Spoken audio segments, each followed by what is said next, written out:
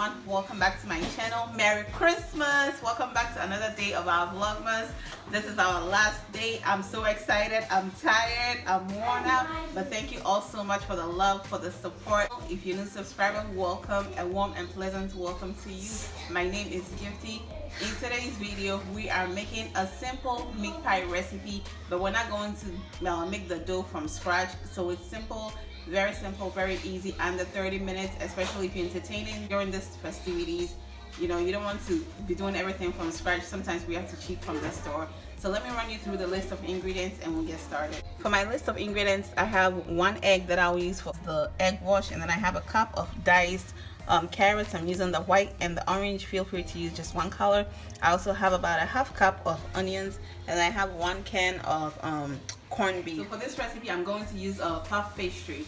That is very buttery and very finicky to work with, so I'm going to leave it in the fridge until we're ready to work with it. And so I'm going to go ahead and start the filling, and then once it is ready, I'll show you the puff pastry. So I have about a tablespoon of oil in here. I'm just going to start off to saute the carrots since those are hard, so I'll start to saute those first. I'm going to add a pinch of salt just to season the veggies and also to kind of get it going. I'll go in with the onions next and also the black pepper.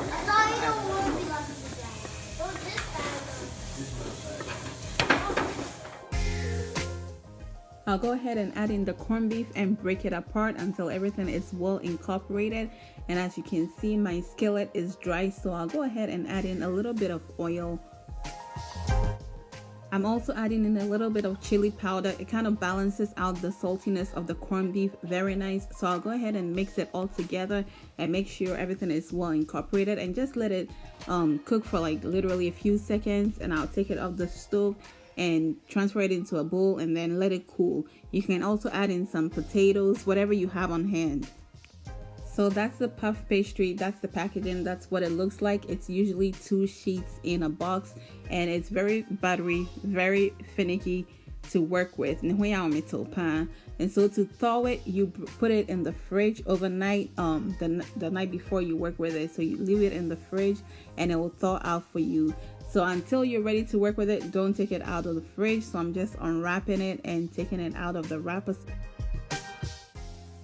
To start off, I'm going to dust my working surface with some flour, and I'll take one of the sheets out, and while I'm working with that, I'll place the other one in the fridge.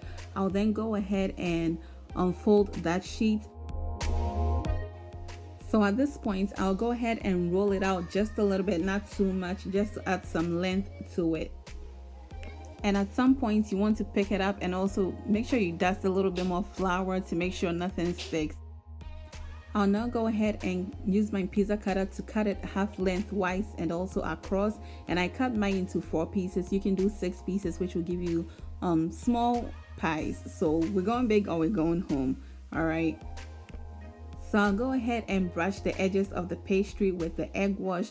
That way, once we're done filling it, it can seal easily. So I'll go ahead and put maybe 2 tablespoons of the corned beef mixture in the center, and then just like meat pie, you know, I'll just go ahead and fold it over and then use a fork to prick the edges. I really hope you do give this recipe a try. It will be your go-to pastry for easy meat pie days.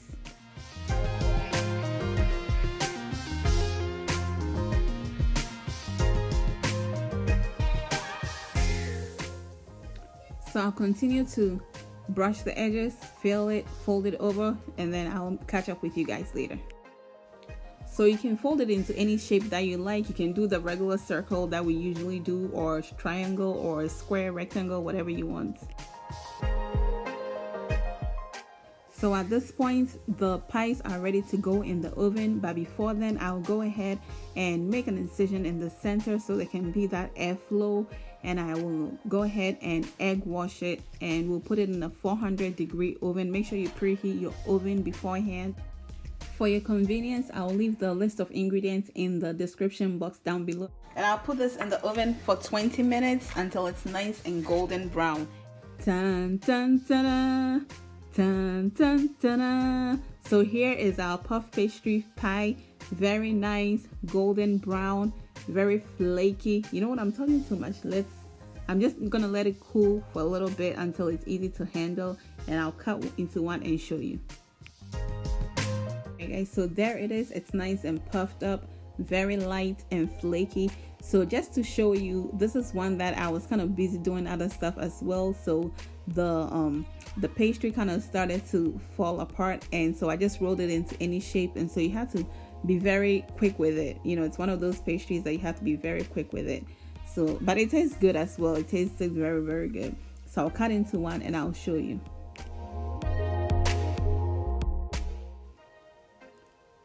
Just look at how flaky that is.